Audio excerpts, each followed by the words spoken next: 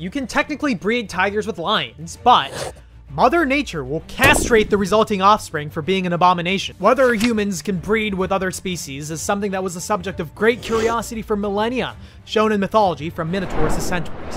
However, current Homo sapiens are physically unable to breed with any other animal, despite the best attempts of some really fucked up people in Florida.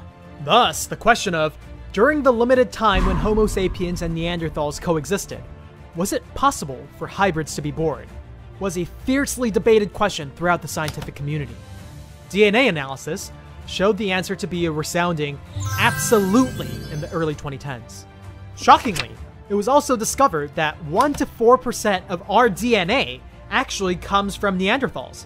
Humans and Neanderthals apparently had a complicated relationship, wildly vacillating between fighting and loving like a couple in a really toxic relationship. You see,